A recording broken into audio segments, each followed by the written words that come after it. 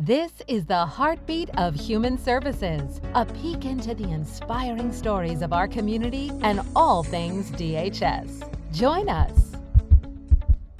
Hi there, everybody. It's 2023, and we are back. This is Janice Slagle, and I am the host of the Heartbeat of Human Services. And welcome. Today we have Dr. Angela Look with us. Hi, Angela. Good morning. So glad to have you with us. And you just got finished doing a presentation at the Kern County Network for Children Collaborative on the topic of Human trafficking. Human trafficking. And so January has been a full month, hasn't it? I mean, you guys have really increased your awareness campaign and done so much more this month.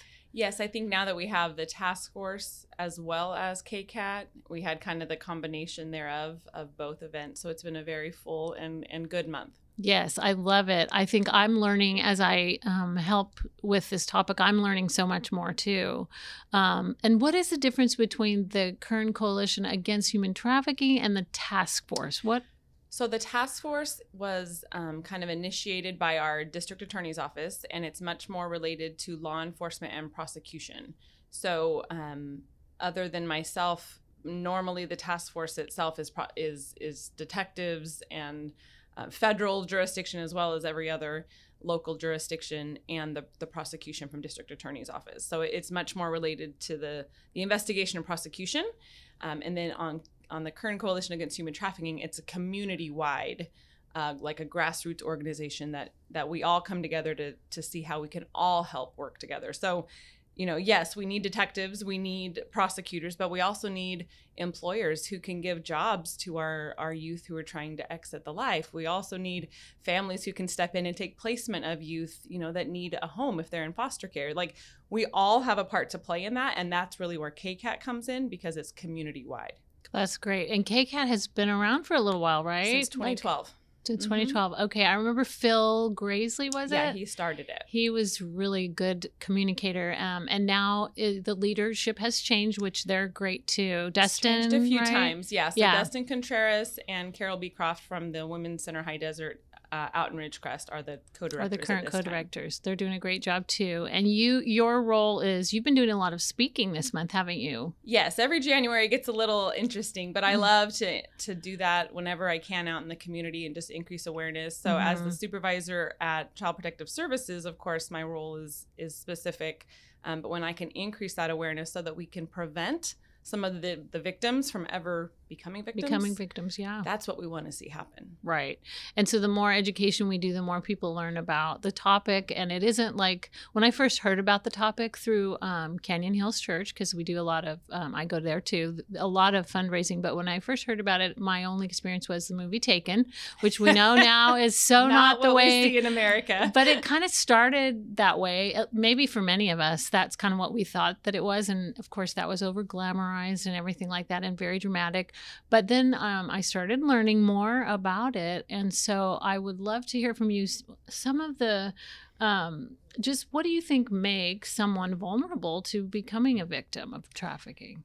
So that's a really hard question, because there's so many different things. And what everybody needs to recognize is anybody could be a victim, especially with technology, because it can be as easy, and I've seen it more times than I can count.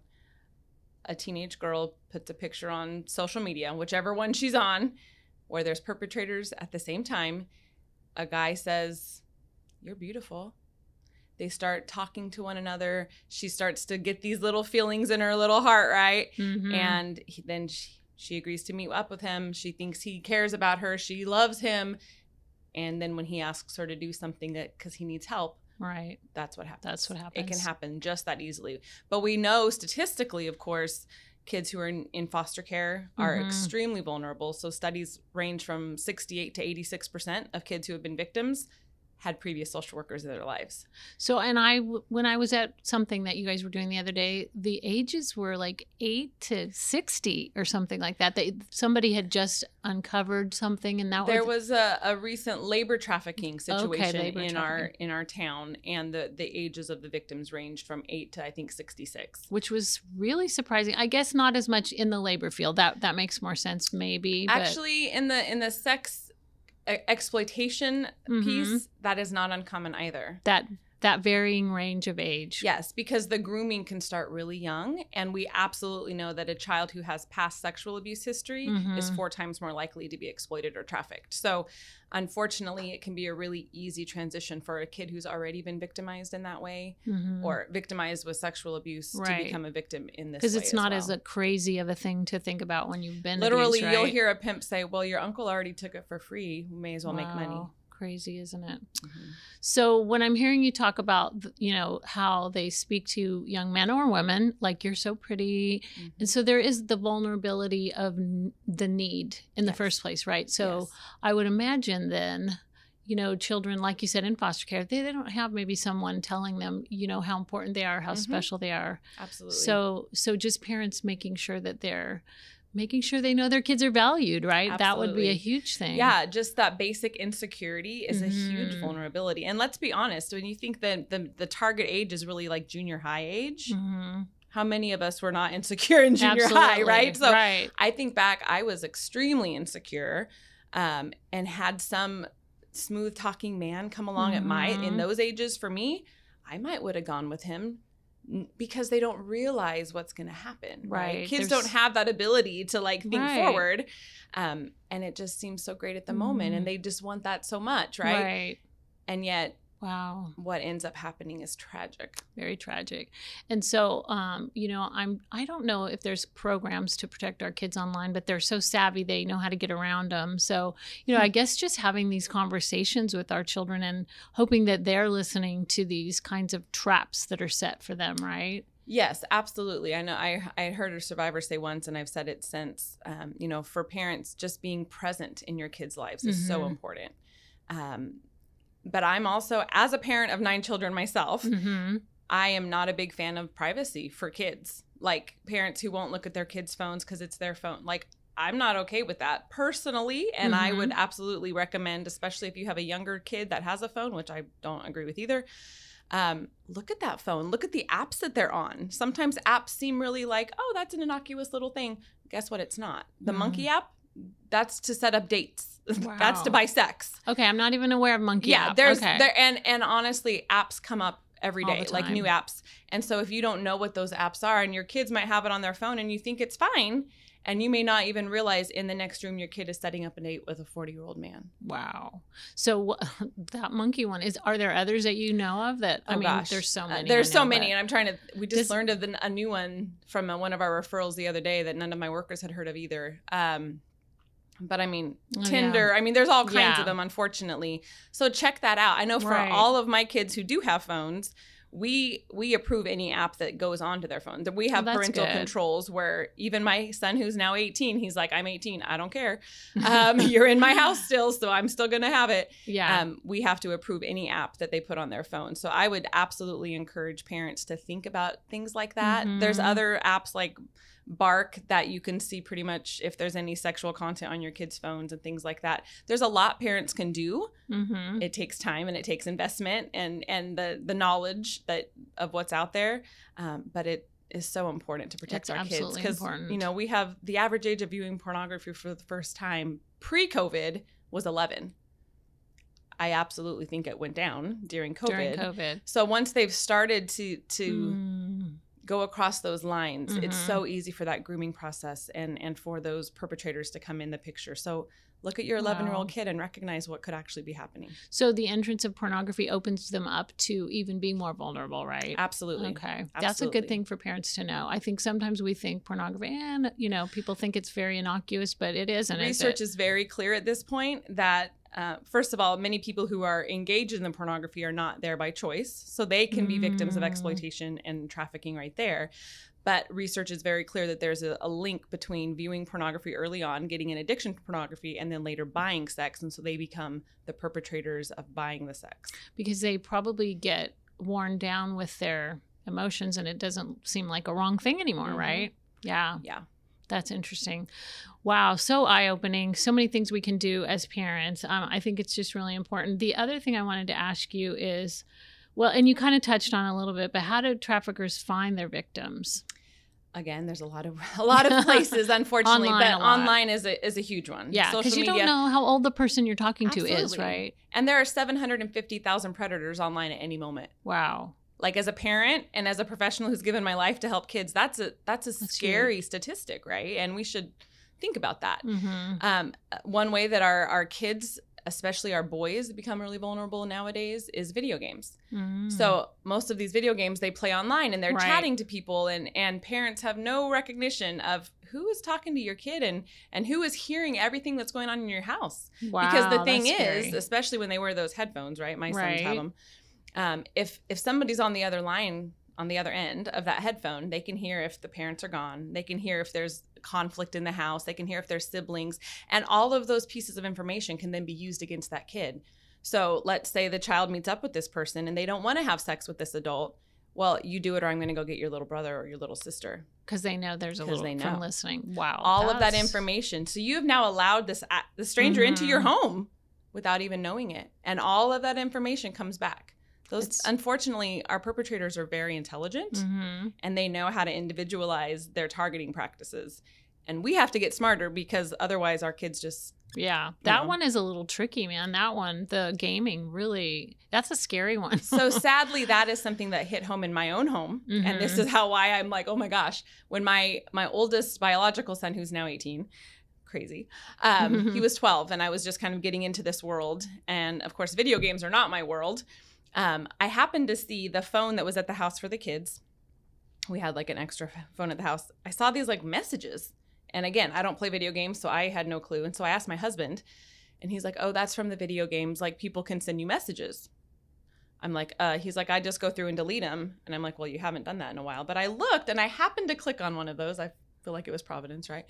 I click on one of those messages. And even though my kids, who have been raised with mom who works at CPS, mom who talks to them, mom who tries to educate them, if you would have asked me, I would say my kids would never respond to a stranger. I've taught them. Right. Random stranger asked my son, first thing, how old are you? Wow. There was no even an introduction of like, hey, like good video gaming or any, like, how old are you? And my kid, with crazy mom that I am, I'm 12. Oh, no. I almost hurt my kid at that moment, but I did not. But I was just, it was like the surreal moment of recognition that if my son, who's been taught from me, if he would answer a stranger, what would the other kids do that don't have that? Right. And what would have happened had I not seen that message? Ugh. It's a terrifying thought. So I can see, I've seen it firsthand. Can you block messaging on those apps? That is a question I would have to ask my husband. I wonder if there's a way to. I'm not sure. That's something we should look at. And I'm looking over here at Allison, who's a gaming person herself. So me not knowing that, what we did instead, like I sat all of my kids down, especially my boys. I have 6 boys. So, the rule in our house is you do not play a video game with anybody who you have not met in real life. That's because it's like, well, they're friends of this, but no. Do you know, do they go to school with you? Have you seen their face? And my kids will snitch on each other if he's playing with somebody he doesn't know. It's just been made a hard and fast rule in my home. Good. And they know why. Yeah. I've explained all of that to them. Of course, my kids hear a lot more than probably most people's age appropriately. Right. But figure out ways to try and help keep your kids safe. And if there are safeguards like that, that's great. Yeah, like if you can block it. And I know that probably some people enjoy the interaction, which I get, but if they're kids, we should be blocking probably. So we'll find out more about that. Yeah. So that's a little bit of a safeguard there.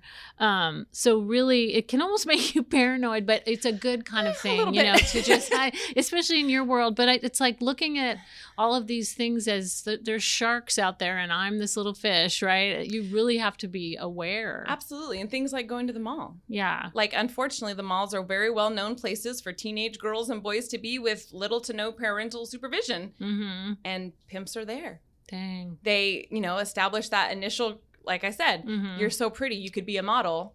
Come with me, I know somebody. And she goes. Because in her 13-year-old brain, he really thinks I'm beautiful and thinks I can be a model, not he's going to go traffic me. Right. And what girl doesn't want to hear that at 13 exactly. or any age women want to hear that. Yeah, that's so. But we do see young men being chosen for the same similar situations, Absolutely. Right? Yes. you know, one of the vulnerabilities is that need for attention, that need for love, right? Yeah. And we've seen so many times, both boys and girls, it's being in relationships with these older men, and they end up exploiting them and using them and sometimes trafficking them. Dang. And then their life is very, very, it's hard to come back from that. I mean, there's a lot being done, which is wonderful. And I know that there's hope, but better on the prevention side. Absolutely. So that we don't see these things happen. It's very hard to get them out once they're in it. Yeah. And, you know, you guys use this term, and I've been to many of your trainings and our department's trainings, the life. We call it the life once they get into this. What would you say is one of the biggest myths about people who get caught up in the life? That they want to be there. Like, that they're choosing it. That they're choosing it. I mean, let's be honest. Most of us who have been, at least in Bakersfield, very long, you've driven down Union. Yeah. You've seen it. And yet somehow we have enabled ourselves to turn a blind eye to it. How have we become so immune to it? And I think we've like somehow rationalized it in our head that he or she is choosing to be out there, right? Like, oh, right, she wouldn't be there if she didn't want to be. Yeah. We go past it every day but I think that's one way we've been able to do that. Definitely a myth is that boys aren't victims, which they absolutely are, absolutely can be. We really need to be better about recognizing that.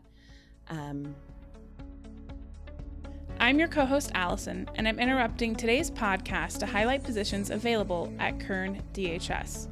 We highly recommend applying if you're looking for a position that can help launch your county career. The following positions are available: Extra Help Technical Support Specialist 2. If you're interested in our Human Services Technician position, head to our Facebook to check out our newly launched video that will provide you with valuable information about the position. Apply online today at kerncounty.com under the Careers tab. We're also excited about the launch of the JobFest website.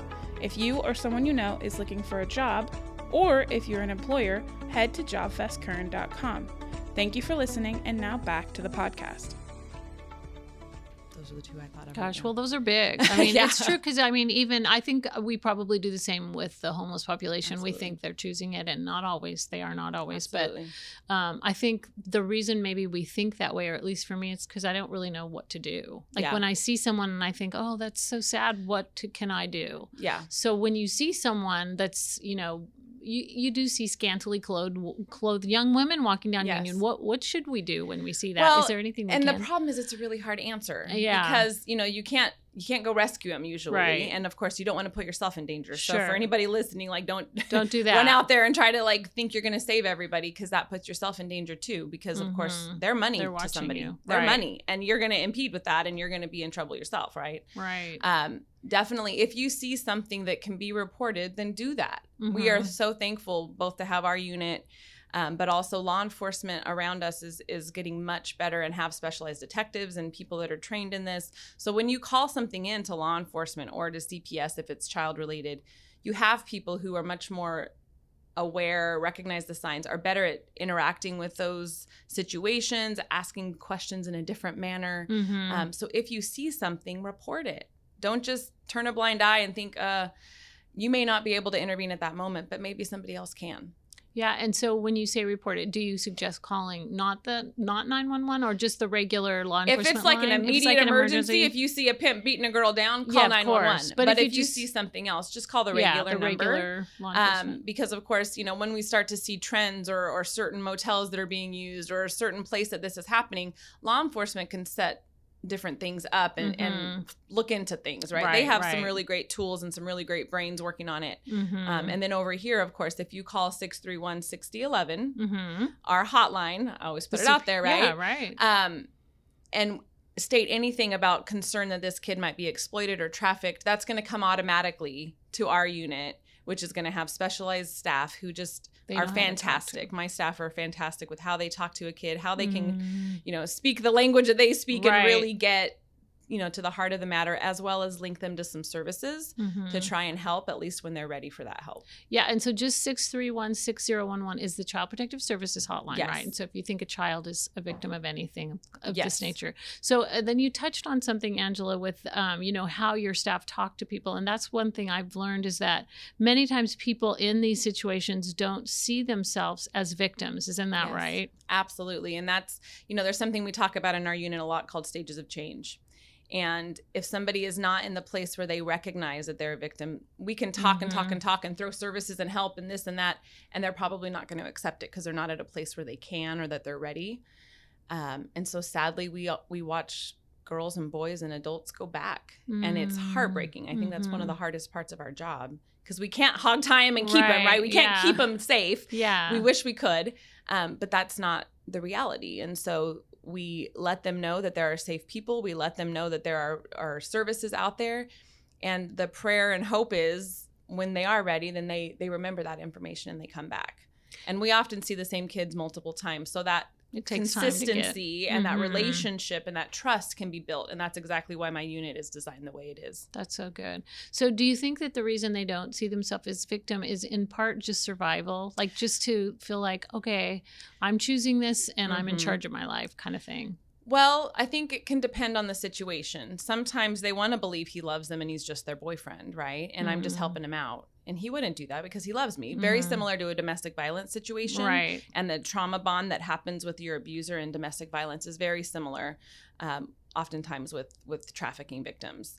Yes, there's definitely the piece of a kid who's lost all control in their life anyways, and they've been a sexual abuse victim since they were 6 and now they want to think that they have control here, right? And so definitely there's that piece of it as well. There's many facets. The and trauma of course bond, the trauma bond, and even just the psychological trauma. And if you talk to the survivors that we contract with, it's a really hard realization to accept that you've been a victim. Yeah. And that often takes time. That's time. really hard. Yeah. And I can imagine, because you probably feel a lot of shame and embarrassment and, oh my gosh, what did I do? Absolutely. But one of the sad things too is that oftentimes maybe they're lured that they're going to be paid for things, and they aren't, right? Like the most oftentimes they're not. Most Yeah. oftentimes the trafficker keeps all the money. In labor and sex trafficking both, they might be promised all kinds of things and whatever, and they get very little of that, if any. And so that again is the definition, right? That this person is benefiting from their work, if it's sexual work or any other kind of work, and that's how they're being trafficked. So the only thing that they're getting out of it is thinking that someone loves them and that they're, oftentimes. That's crazy. Yeah. So what can we do? Like, I think you talked a little bit about what can we do if we suspect someone is stuck in the life, that you should report it, that law enforcement has ways of talking to them, and your staff also. Is there anything else? Because this happens to adults and children, and our as the Department of Human Services, we're looking at children, and law enforcement helps the adult, I would say, right? Absolutely. Is there anything else that we could talk about what we can do? Well, like I always talk about, being a positive person, especially if it's a child and you suspect it, like be that positive person, be someone who's modeling what healthy relationships look like. Like you can show for them what can be, right? Maybe they've never seen that. Maybe they've never had that modeled for them. You might be the first one. And as a social worker here at the department, I say that all the time. You might be the one healthy adult in their life. Don't minimize that. Yeah. And you might not see it pay off right away, but realize you're planting those seeds. I had a male survivor who said that at a recent training, like social workers especially, they're planting seeds. They don't always see the payoff, but he actually became tearful as he was talking about it. Wow. And I think we need to remember that, even as a social worker or anyone who is planting those seeds into children. Even if they're in a bad situation, you never know what seeds you might be planting if you are willing, because they're not always easy kids. Yeah. They're not always easy adults just because of their trauma. Right. But being willing to stay with them, to be consistent, to be a positive person, you never know how that might impact. So, and when we plant positive seeds like that, then people are drawn to that, right? So hopefully they'd be drawn to the healthier relationships rather than these kind of trafficking situations. That's good. That's good. Because a survivor that I heard speak one time said the outcome of being a trafficking victim is you end up with this mantra going on in your head that I'm not good enough, like constantly. And so you have to have a lot of positive to overcome that, right? And that's going to take a lot of time. That's good. That's really good. Is there, so today we're recording this, today is the 19th, I think. And you guys have, is that right? The 19th? Yeah. So I know tonight, I guess we're going to probably air this next week, but so there is a 5K coming up. I think it's on the 28th, I want to say. Is that right? Yes. There's a 5K at Riverwalk on the 28th. Okay. And so the funds go to KCAT or? No, the funds are actually going to the Family Justice Center. Okay. So that is a place, we're very blessed in Kern County to have a Family Justice Center because not everybody does. Right. Wherein there are advocates, there are resources there for both children and adult alike. And so that is something that the task force has partnered with the Family Justice Center. Okay. And the Family Justice Center is the Open Door Network part of that, or yes, they have people there. Okay. So the Family Justice Center is supposed to be set up as like a one-stop shop. Okay. For anything that a victim of domestic violence, sexual assault, human trafficking would need, both law enforcement, legal help, financial help from like the Department of Human Services, like downstairs if they need to get help, but also advocacy and support. And so that can all be accessed through the Family Justice Center over off on Oak, right? Yeah. Okay. And so I think we have a lot of this linked on our website. So our website is kcdhs.org. And if you scroll down, you can look for Human Trafficking Month, which is January. And we have all of the calendar of events that you guys are doing on there. So I think that's probably one stop easy place. But I love that the partnership for KCAT seems to be enlarging. It seems to be like you're connecting more with people, and I keep hearing of more events. I know Canyon Hills is having an event in March called the Red and White Gala, and that is designed to raise money for KCAT. So if people want to find out about that, we'll have that on our website also. I'm hoping to go and dress up for the first that'll time. Be fun. I love that this community is just this is such an important topic, and I see the community stepping up. So yes, I feel so fortunate to be in Kern County on this topic, both because of the collaboration we as professionals have been able to include. We have lived experience experts that we contract with who are able to work with our youth. Very few counties have that.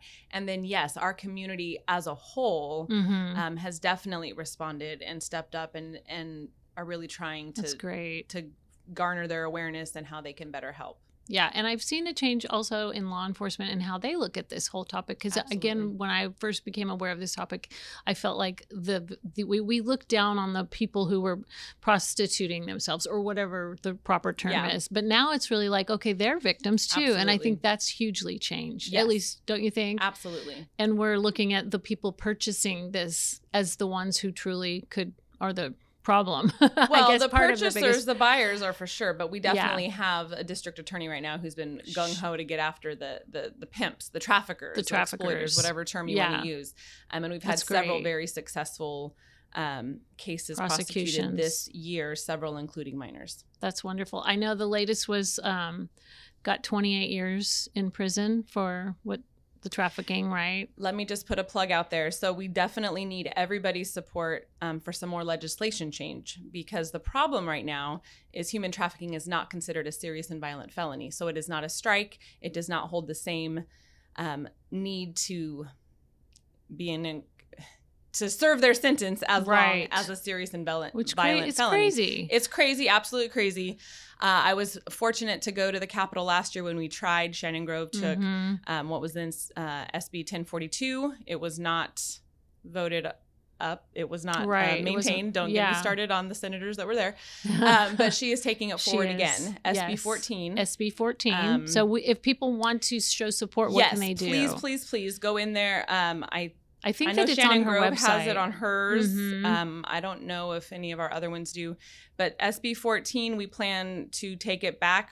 We're not sure yet when that will go in front of the committee, but we are trying to get legislation changed so that human trafficking, which is absolutely violent and serious, is considered a serious and violent felony, and then they will have to actually serve most of their sentence versus being able to get out much sooner. Well, we fully support that. So everybody out there, look at Shannon Grove's website. Absolutely. And we can link that on ours too, kcdhs.org, so that you can support that SB 14. Yes. That's huge. Yes. So anything else, Angela, as we end this podcast that you would like to leave our listeners with regarding human trafficking and the work that's being done, which we're so proud of you. Really appreciate all that you're doing.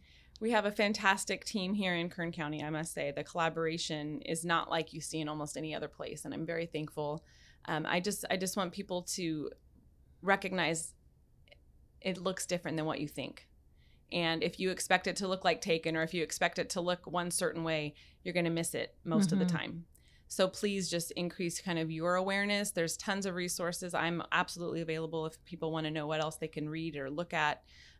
The World Without Exploitation is a fantastic website. They have tons of webinars you can watch and just educate yourself. World Without Exploitation. World Without Exploitation. There are many survivor-written books out there that are fantastic. Renting Lacey is the favorite one of mine. It's a hard read because it's pretty graphic, but it's real. We had that survivor here last year who the book is based upon. Just realize it's happening in our backyard. Yeah. Like, this is real. Unfortunately, I know it all too well, but we all need to know that. We do. So that we all can best help. And my other big push is we have to reduce demand. Yes. And that comes in many ways, including teaching our children what sex should be, what relationships should be. We value one another. It's not always easy conversations. Believe me, I've had it with my children, but so important, especially for our young boys. Absolutely. Talking about healthy relationships. Yes. So we will link the books that you mentioned, Angela, and the websites. Also, the Polaris Project is where I learned kind of a lot too. Absolutely, a lot of statistics. Yeah, a lot of good stuff. So we'll link all that on our website. But thank you so much for just making us more aware, Angela, and keep up the good work. Thank you. Thank you. Thanks for being our guest. Of course. Welcome back to our Mindful Minute. I'm your co-host Paola Hernandez, and today we'll be tackling the topic of relationships and just how important they are to preserve your mental health. In our heavy chat about human trafficking, unfortunately the trafficking persons end up mixed up in bad company that manipulates them into thinking the worst about themselves and others, making them feel isolated. But in the same way that people can bring you down, they can also bring you up. Research shows that people with high levels of social support seem to be more resilient in the face of stressful situations. Social support can also provide you with comfort even when the stress feels completely unbearable. So always make sure to keep yourself in good company. On rough days, those positive attitudes and pep talks can make a stressful day a little less harsh. This has been your Mindful Minute. Thank you for joining us for the Heartbeat of Human Services podcast today. We hope you'll join us next time.